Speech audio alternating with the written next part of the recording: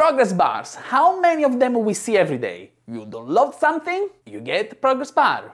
You install a new program, there you go. Even now, while you're watching this video, there is a cursor here on YouTube player saying that which point of this video you're at.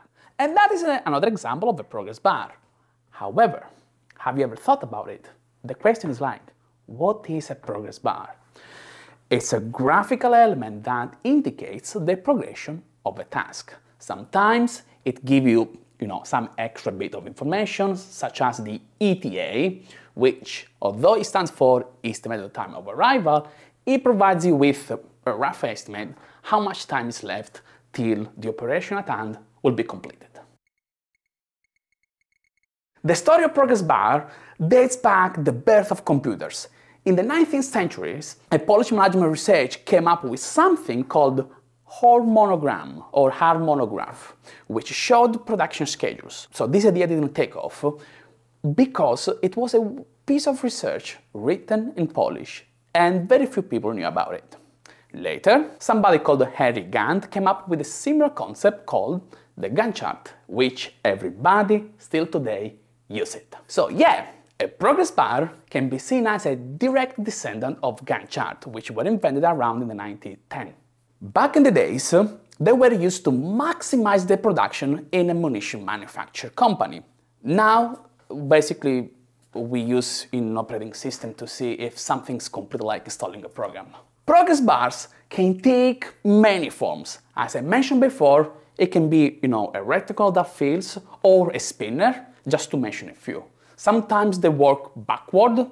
What I mean by backward? Think of a battery indicator in your smartphone. And sometimes a progress bar might not even indicate anything. Like, have you ever seen those one bouncing left and right? Those are called indeterminate progress bar, and they appear when the length of the task at hand cannot be determined, at least at the beginning, for some reason.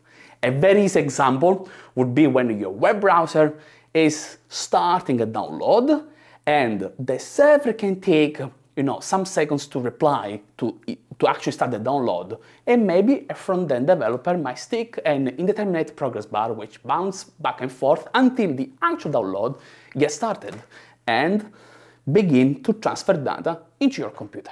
Most of the graphical interface libraries, no matter whether they are actually graphic or textual, there is always some sort of widget to represent and have a progress bar in your program. But what if it's not exactly what you need? So recently, I ended up developing a texture-based application, which now, currently, has still some bugs, but I'm 90% done. So I need to polish it a little bit. And I'm using this Python library called Textualized that allows you to develop very nice texture-based interfaces. So I need to put a progress bar in a very narrow space, like 10 to 15 characters, depending on the size of your terminal window. I could stick the progress bar that it's already in the library and the problem solved. And that is exactly what I did at the beginning. However, something was missing. This program I made basically transfers files back and forth from my personal backup storage, and I want to show the actual download or upload speed in kilo or megabyte per second. If I have this piece of information, let's say next to the progress bar, which already have only 15 characters, the progress bar will be very, very narrow, pretty tiny. What I wanted to do is to have a progress bar where it fills on top of the text. So the text is on the progress bar, which is something that you can easily do when you have a graphical interface, but when you have a text-based program, things become very hard to do. And this is basically what I'm going to show today. So before we go to the code, I will show you exactly what I mean. Let's say that is nearly 50% done.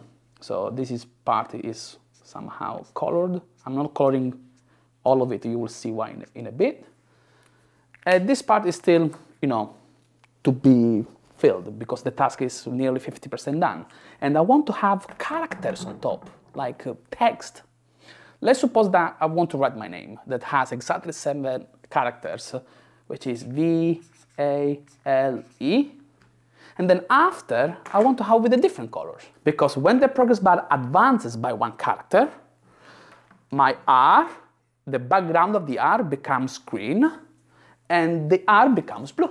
Why? I don't know, I just provided with these colors, but jokes apart with the style of the color scheme, this is actually what I want to do. Because the space I have is very narrow, the only way I can fit information is on the progress bar.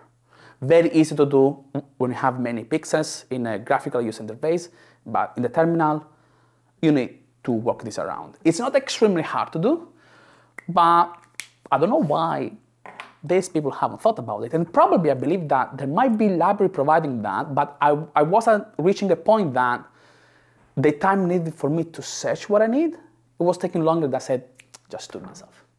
I have here a class that I called highlighted progress bar. I don't know, it might not be a fancy name, but this is the name I came up with. I'm not going through the entire class. I will focus only on the most important bits. So here I have 3 constants just to have an example of, colors. So the background means the background color of the unfilled progress bar. The bar is basically the color up to the point the progress bar has been filled. And the cursor here, you will see in a bit what it does. Let's skip for the moment. So here I have my constructor that takes the essential information of the progress bar, like the total number of steps, because somebody can say 100 steps, but it's not necessary. It can be whatever unit you want. And the size is the actual size in number of characters of the progress bar. And then you have the 3 colors that by default I'm setting with these 3 examples I have here. So let's go to the core of this class, which is my render method, which is here. So behind the scene, I'm using another Python library called Rich, which allows you to have rich text, which has been done by the same developers of that textualize library. So basically they came up with Rich to have very nice colored text in your terminal, and then they came up with that library, which if you fancy having a look, I suggest you to play around because you will get very nice applications in your terminal. So when you render, you basically display a label on top of a progress bar. Now, for your label, you can also add a placeholder, which in this case, my placeholder will be 2% symbol, which means that internally, this method will replace that with the actual percentage of the progress bar. So anytime 2% symbols are found, it will be replaced with the, 20, 30% or whatever it is. Here, I define a text to be rendered.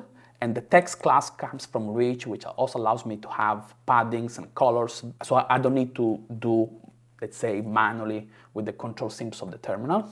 And basically, here I do the center or right alignment if I needed. Or if it's a left alignment, I just don't need to do anything because that comes for free.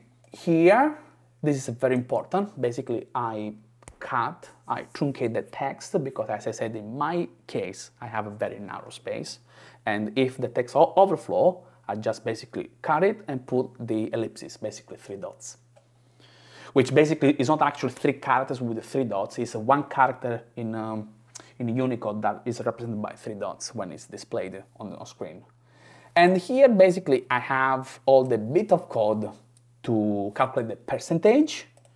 And here I start to make the style. So here, what I do exactly is to fill the progress bar up to the character n. Because if I have, let's say, 10 characters, and the progression arrived to 20%, I need to fill 2 characters. So the first thing I do is, boom, I'm to the nth character so far, so I need to show this. And the first thing is like, I fill those characters with the character of the bar style, which includes the background and the foreground color. Because if you remember, there is a different foreground color for the empty bits and for the filled bits. Then here, I display the cursor. So the cursor is something that I wanted to have, and I will show you in the example that.